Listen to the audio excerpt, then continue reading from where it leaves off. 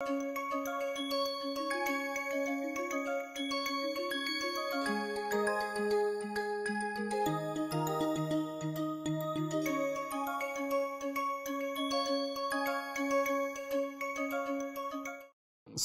the last thing we were looking at was this cascade connection.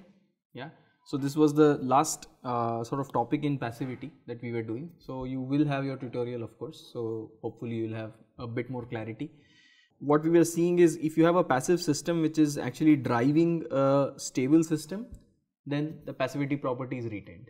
Okay. And you know that once you have passivity property and zero state observability, then you can construct a stabilizing feedback. Okay. So we have already seen this. Yeah. So along with backstepping, this is a very strong method for designing controllers, right? So this becomes another rather powerful tool, yeah, in your arsenal. Okay. So we also saw these examples. Of course, we saw the robot example, right, which was the case where you were talking about feedback passivation, right? That was the robot case. Then you also looked at the rotational dynamics. Yeah, I tried to explain a little bit what these MRPs are and so on. But again, like I said, we are not so concerned by how these kinematics are formed and so on. We are more interested in just working with the equations. Yeah, because this is not a dynamics course, so we are not trying to explain the equations. But as you can see, it is this kinematic system was being driven by the omega. Right. So omega can be thought of as a control. Omega is of course the angular velocity, and the angular velocity dynamics along with the output was this part.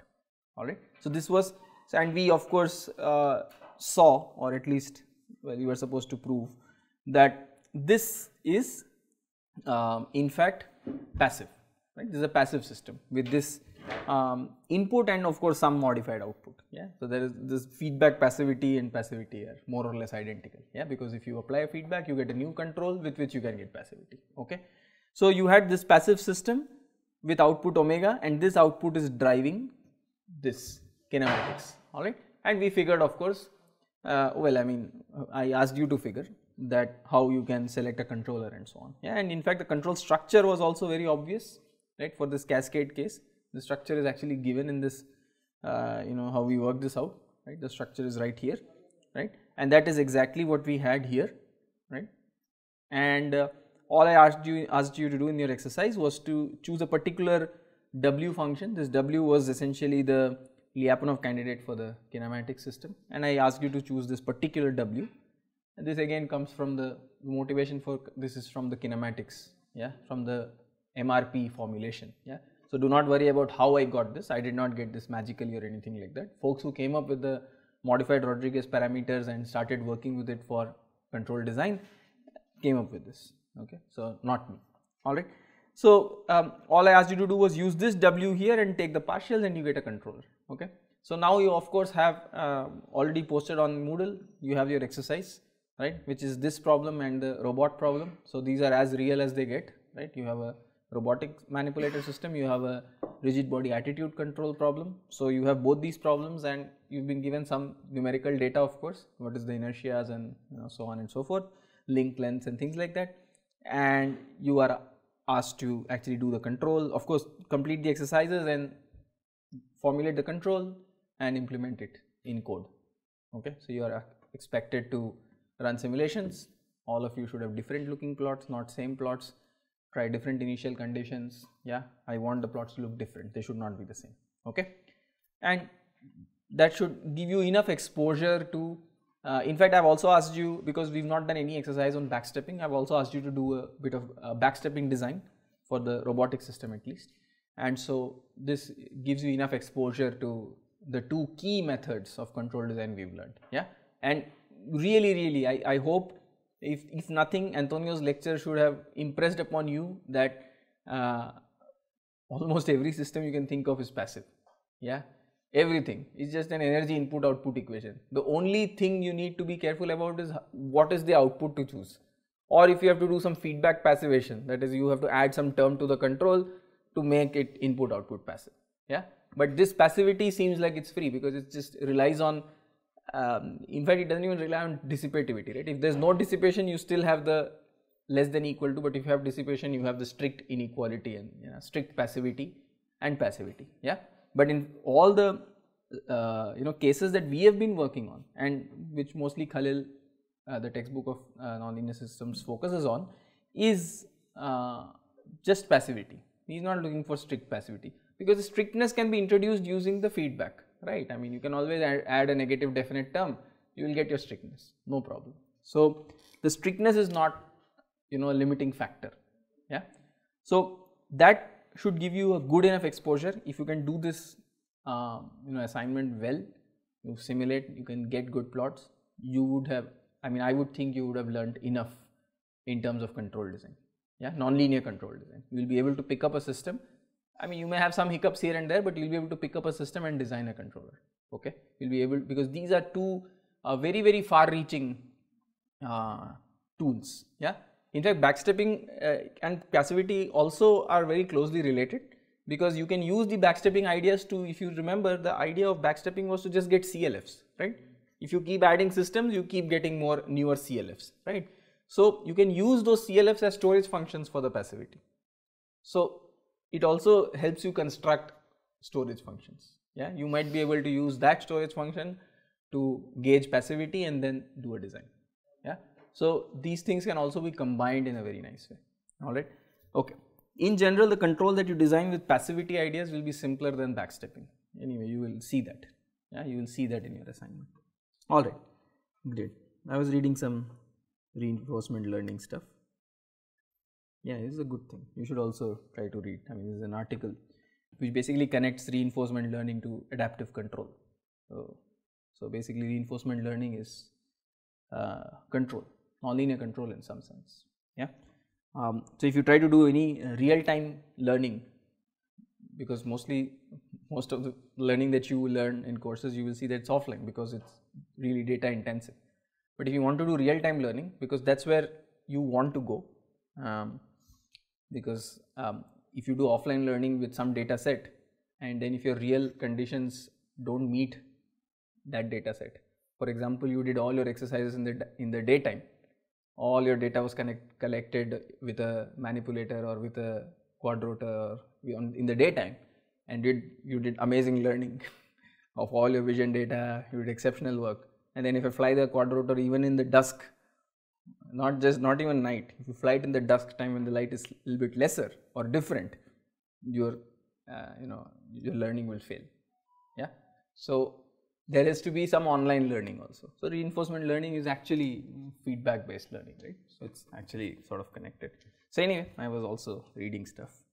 Okay, great. So what we want to do is go to sort of the last key topic, compulsory topic in this course, which is on feedback linearization. Feedback linearization is also a control design method. Yes, one of the older, I would say oldest control design method, does not rely on any Lyapunov theory at all. There is no Lyapunov theory here. It relies on vector fields and flows and things like that. Therefore, the theory is a little bit more complicated. Yeah, so I spend a little bit more time on this, but it's a very powerful tool in the sense that if you once you know how to use it, you can actually simplify your control design to a large extent. Okay. So what's the motivation? Okay, let's look at it. Just the pendulum. Yeah, I keep bringing up the pendulum example. It's such a nice example for a lot of situations, right? If you look at the pendulum, this is the dynamics, right, for this whatever pendulum that I have drawn here. And if I write it with this state space notation, I get something like this, right? Very standard nonlinear system. Actually a simple nonlinearity, but still a nonlinear system. Now if I choose this feedback, what is this doing? Is basically cancelling this nonlinearity. You are used to doing this, by the way, and we have been inadvertently doing this in everything we've been doing, right? We cancelled this nonlinearity.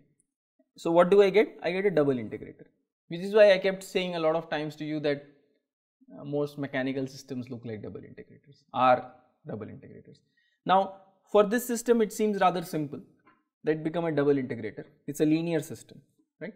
So what did you do? You used a feedback transformation, this is called a transformation, because you used a feedback to construct a new feedback, right? We did this in passivity also, we did this in backstepping also. Okay. So, but the purpose of this feedback transformation is to linearize the system or make the system linear. I will not use the word linearize because by that you have a different connotation, you think Jacobian and all that. We are not doing any Jacobian here. Yeah, we applied a feedback which basically cancelled the non-linearities. Okay, and therefore you have a linear system as an outcome. What's the good thing about it? You can use linear control principles to now drive this system. Yeah, I can even use whatever frequency domain methods. I can specify overshoots and all the nice things that people know about frequency domain methods, right? So, so therefore you have a lot more playground to play with that everybody knows already. Yeah, which was the motivation to look at feedback linearization to begin with. Okay. Now, if I go back and look at, say, for example, a slightly more complicated system, which is, say, the robot dynamics. Yeah, if you look at this system, yeah, it's not very obvious how it is feedback linearizable, but it's not that bad because you already know that this is an invertible matrix, right? This mass matrix or the inertia matrix is an invertible matrix, right? We know that. So, I can of course put in the inverse everywhere, right? Everywhere I get an inverse, excellent. Then I can write this as q1 dot is q2, q2 dot is the entire right hand side, right, with an inverse. Now, if I use my control to cancel all of this stuff out, just cancel it, right. So, I can apply a control, you can see, which is cq q dot plus dq dot plus gq, that will cancel everything, right, and then with a new control, say m times v, right, then m inverse and m cancels out again, becomes identity, and then I just have q double dot is v, again a double integrator. Okay, very simple. In these cases it's very simple. Why? Because things are evolving in nice Cartesian coordinates, that's why this looks very simple. Okay, but there are more complicated examples also. One such example is again something we have seen, this guy. Okay, this is also feedback linearizable, right. We are not, it's not evident how, yeah, because if you see here the non-linearity is where? In the kinematics, right. Whatever non-linearity is here, it's easy to handle, right. I can always cancel this, right, cancel the non-linearity using the control, I am done. So, this becoming linear, too easy, no problem. The problem is that this is non-linear, then how do you make the entire system linear looking? Okay. But the fact is this system is also feedback linearizable. Yeah, the question is how do you look, what are the new states in which it is linear? Okay. So, feedback linearization is combined with state linearization. Okay. So, you also have a state transformation and a feedback transformation typically. Okay. It is not just application of a feedback. Okay. Remember that. Whenever we talk about linearization, feedback linearization, although the topic is called feedback linearization, actually we are also doing state linearization, which means you are choosing appropriate state transformation. Yeah, these transformations are non-linear transformations. Okay, not easy linear transformations. Okay. So anyway, let's look at, let's go forward and see. So anyway, yes. You mean the other lecture? Yeah, here. I think we discussed this a little bit. I mean, this is again a dynamical systems notion, not a control theory notion, but because it's a dynamical, it's a mechanical system, that's why I can say all this. Kinematics is just, see, rho in this case represents angles actually, it's actually a representation of orientation, right. So, it is sort of a position variable if you think about it, angular position variable. So, anything that gives you angular velocity, the derivative of angular position, this is always called kinematics. Okay. Same in robots, right. What is robot kinematics? It is the relationship between the joint velocities and the end effector velocity. Yeah. So, x dot, y dot, z dot versus q1 dot, q2 dot, q3 dot. Yeah. You have this Jacobian equation and all that. If you have seen robotics courses, you have a relationship between these velocities and this. So, this is exactly what this is, right. There is relationship between body angular velocity and the rate of the orientation variable. Yeah, the variable is complicated and nonlinear because if you remember, rotation is represented as a matrix and this is just a parameterization. So, it is complicated, but still it is still a rotation variable. Okay. So, anything that gives you rotation rates as a relation with the body rates, it's a kinematics because it's relating position derivatives. Okay. And then anything that gives you velocity derivatives, this is the angular velocity derivative, this is dynamics, this is the dynamics of the system. Okay. It's just actually terminology, nothing more. So, this is the dynamics of the system and typically this is where the force and the moments and all these appear. Yeah, alright. Great. Now, so that was the motivation that we can actually get rid of non-linearities of some systems.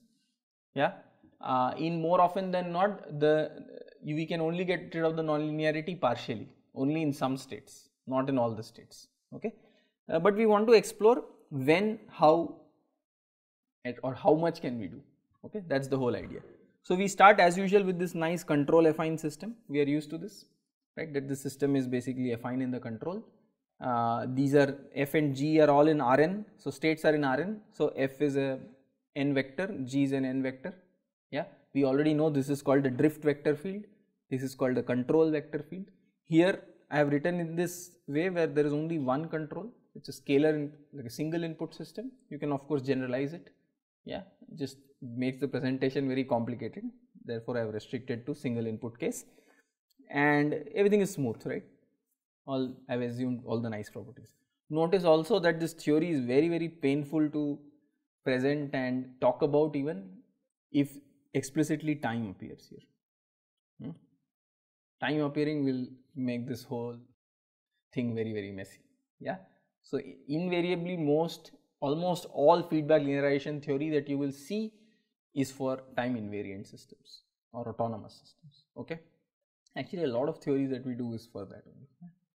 That's why methods like backstepping and so on are powerful, because they will work irrespective of time varying and all is irrelevant. Yeah, it will work anyway. All right, excellent. So we are focusing on control affine systems, autonomous control affine systems, single input, n states. All right, great. Now let's not worry about this guy. So I mean, I was just trying to work out what these are, but I'm not going to do it now. We already know this notation, but I'm going to repeat this notation. What is the Lie derivative? I hope you know this notation. Yeah. What is the Lie derivative? If you have a function which is a map from Rn to R, okay, we are doing everything in Cartesian coordinates. The same things can be done in geometric spaces also, geometric manifolds also, but we are not doing any of that. If you have a map from Rn to R, yeah, everything is smooth, by the way, smoothness is a given. Yeah, and if you have a function f from Rn to R, yeah, then LFH, okay, that is the Lie derivative, this is the Lie derivative of h with respect to f, is just partial of h with respect to f times f. Yeah, we have already seen this notation in this when we were talking about the Sontag Sussman universal formula and things like that. Yeah, this notation is pretty standard. Yeah, so all this, and remember, h is a scalar valued function. Yeah, this notation works only for scalar valued functions. If it's not scalar valued, this is not the correct notation. I mean, this notation is still used if h is not scalar valued, but then it means something else. So LFH is the Lie derivative of a scalar valued function with respect to a vector field. Yeah, f is a vector field. Yeah, it's the drift vector field to be specific. Yeah, that's how we are using this notation. Yeah, it's just partial of h with respect to x, f of x. That's it. That's the formula. And you've already seen, I mean, we have not talked about controllability or anything, but you've already seen that these Lie derivatives play a big role in the universal controller design, right? They form key terms in this universal controller design. So obviously these are very important quantities. Okay, that's LFH. Then we have what is called a Lie bracket. Okay, this is actually a bilinear, not a bilinear, well, it's a bilinear operation, but it's a bracket operation. Okay, this is again, we are not going into too much of details. You can look at more details if you want. I've taken notes from Ravi or little bit of bits of his notes. You will see that there is more material other than that. So I've taken bits of notes from him, and he has taken it from this book.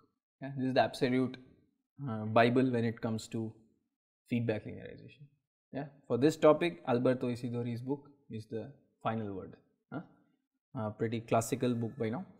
So what is the Lie bracket? It's a bracket operation, that is, it takes two vector fields. Yeah, here we had a scalar field and a vector field, that is a scalar valued function and a vector field. Here we take two vector fields, and what is the Lie bracket? It simply is this operation,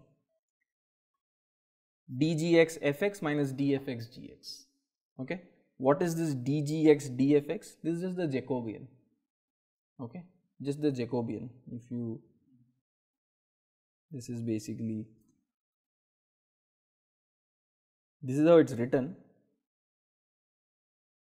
Yeah, but why I have used capital D instead of writing it like this? Yeah, I have tried to make a distinction here, because here h was a scalar valued function. So this, what is the dimension of this guy? Anybody? What is the dimension of del h del x? H is scalar valued, x is n vector. Huh? Yeah, so typically the way I look at it is as a 1 cross n, a row vector. I always look at it as a row vector. It's your call how you want to look at it, because if I look at it as a row vector, then this multiplication makes sense, right? Del h del x fx makes sense. Yeah, otherwise there is a little bit of a problem, right? Or you can look at it as an inner product between the two also. Yeah, anything is fine, your call. You can look at it both as vectors, and you can look at this as an inner product between the two. Yeah, same deal. Fg is basically dgf minus dfg. I don't write it like this, I use this because g is actually now a vector valued function, right? It's a vector field, right? So this will be a matrix, an n by n matrix now. So you can see that this, if you take the Lie bracket of two vector fields, you get another vector field, right? What is a vector field? It is just giving you vectors as functions of state. That's it. That's why it's called a vector field. Yeah, it's like saying that I take a point here, I get a I think we discussed this also, right? If you take this sort of space and you have these many points, at every point I get a vector. This is a vector field. Okay, it actually tells you how, in what directions the systems can move. Yeah, we don't talk about controllability again, but it's well understood that if you have the drift vector f and the control vector g, then you can also move in the f comma g inner Lie bracket direction. You can make the system move in this direction also. Yeah, so you see, right, I got a new direction to move in, right? So it's almost like saying I have a car, right? I am saying that I can turn right by 90 degrees or I can go straight. I can only do two things with this particular car of mine, but then just by those two operations I can also do the Lie bracket operation, which I don't know, it may be some other direction, maybe 35 degrees in between. Yeah, so it's actually telling you that you can actually move in directions that are beyond the drift vector field and the control vector field directions, right? Because naturally if you look at this expression, it would seem to you that you can't, right? At least intuitively it seems like this is just a scalar multiplying g, right? So you're just moving in span of f and g, it looks like, right? You can only move in f direction and g direction, right? But it can be shown that you can also move in f comma g direction, in the Lie bracket direction. Again, this is not something we are looking at right now. Yeah, let's not worry about it. But that's why these are important. Yeah, because these actually give you new directions to move in. Yeah, and that's why it determines controllability of a system, right? As many directions, if you can move in all the directions, if you have 3 dimensions, you can move in all 3 directions, you're done, which means you have controllability, right, at every point. But so Lie derivative, very critical whenever we are looking at all these potential functions and the derivatives of potential functions along some direction, along a dynamical system, right? Lie bracket, because it talks about new directions in which your control system can move. Yeah. So this is what forms the basis of all of feedback linearization. Okay. Like I said, I take with permission Ravi's notes. So this is the system. Again, here he has specified some open set and so on. Let's not worry about it. If you take some output of the system now, okay, you can see I have repeatedly used the same notation for the functions. I denote the output as h of x. Okay, so if I take some output h of x, okay, then what is the derivative of the output? If I take the total derivative of the output, that is y dot, what will it be?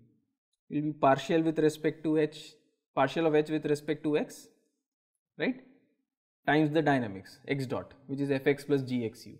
So that will be what? So if I actually write it out, so y dot is partial with respect to x, yeah,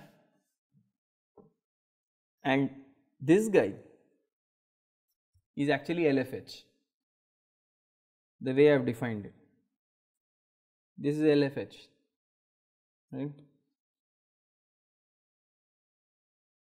So you need to get used to this notation, and this along with this is LGH, right? So that's why y first derivative is LFH plus LGH times u. Okay, all right. So that's pretty simple. Okay, this is how the first derivative goes. Okay, if I take the second derivative now, let's try to see what happens if I take another derivative. Yeah, it's pretty simple because I will keep writing in the same notation.